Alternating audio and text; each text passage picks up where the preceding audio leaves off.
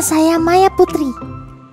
Apakah yang akan terjadi kalau kamu dihantui oleh si dia? Hari ini kita akan main game horor berjudul Dia.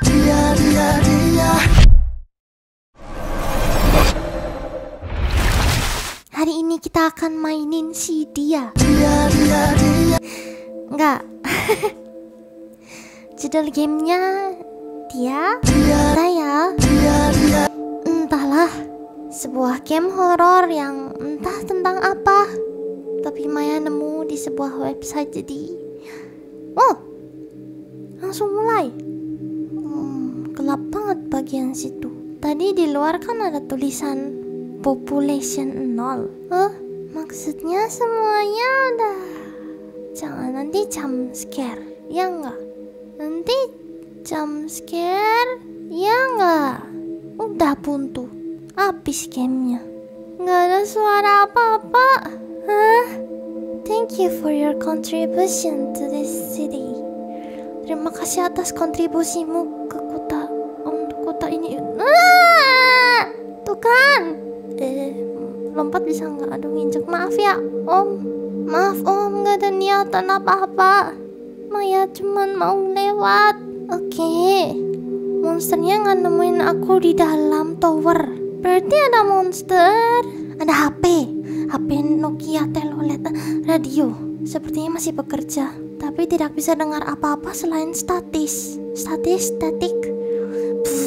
Itu apa namanya lah.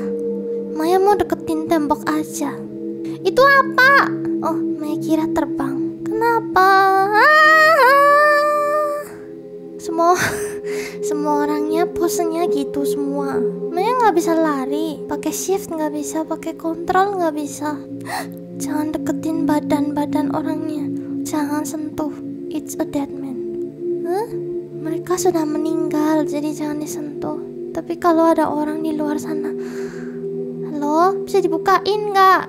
Halo, udah macet. Yeay. Bentar, kok lama banget sih? Spasi. Udah, boleh udahan nggak? Nggak bisa ngapa-ngapain. Sudah. Udah. Yeay. QE 1 2 3 4 F1 F2 nih Maya pencetin semua. Oke. Halo. Kok lanjut sih? Oh, tekan spasi. Iya, katanya mau dibukain. Terus katanya nggak ada orang di sini. Apakah kamu dari luar kota ini? Udah nggak ada lagi. Selesai. What? Ayo cepetan masuk. Ada yang ngejar Maya katanya. Maya jalannya lambat banget, ya ampun. Aku di tengah kota, ayo kesini. Di luar nggak aman. Maya nggak bisa lari. Tapi nggak bisa lari bikin Maya merasa aman. Karena kalau nggak bisa lari berarti nggak ada hal yang perlu dilariin. Mungkin saat kalian menonton video ini, it's just playing dead. Pura-pura mati katanya biar bisa deket sama kita. Suara dari dia akan guide menontonku. Maya harus mencari si dia. Maya nggak merasa aman di koridor. Tuh kan? Aduh, gimana nih, nggak ada jalan lain. Maya nggak akan lihat. Aman. Mungkin apa itu aku gerak sih? Enggak ya, perasaan Maya aja. Mungkin saat kalian lihat video ini, videonya ada BGM-nya.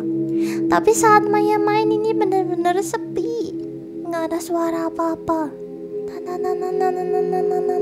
Tuh kan, koridor lorong. Maya nggak suka. Soalnya sempit, bisa ngapain coba? Turun lagi nih, lihat aja. Kali ini kayaknya lebih ngagetin. Jadi Maya mau lihat atas. Hey, I see you. Do you see the tower? Come quick, gimana Maya nggak? Apa ini? Tiba-tiba seperti ini. Udah malam. Gak bisa cepet-cepet. Nggak bisa Maya, nggak bisa cepet-cepet. Ini bener-bener nggak ada suara apa-apa, tahu nggak? Dan Maya takut nanti di akhir jump scare terakhir gitu, terus tiba-tiba weng gitu kan. Astaga, tolong. Lama banget. Sepertinya karakternya itu kayak di situasi yang dia harus cepat-cepat pergi atau dia mati, tapi dia tetap jalan santai seperti berjalan di taman. Maya gak mau jalan lurus, oke? Maya gak mau jalan lurus. Maya gak percaya apa-apa. Ini towernya juga mencurigakan. It's locked. Terus gimana dong? Oi!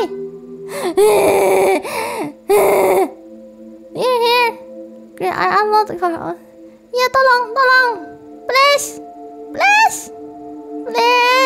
buka. Open the door. Maya nggak mau lihat belakang, lihat bawah aja. Kapan? Oh wow.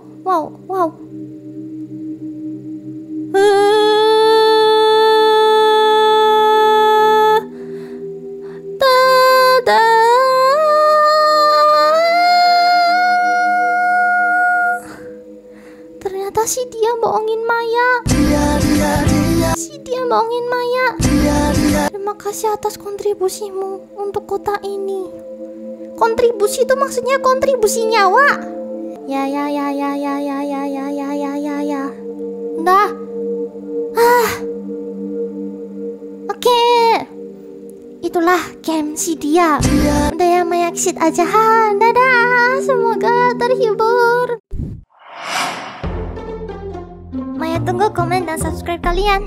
Facebook, Instagram, Twitter juga jangan lupa ya. Dadah.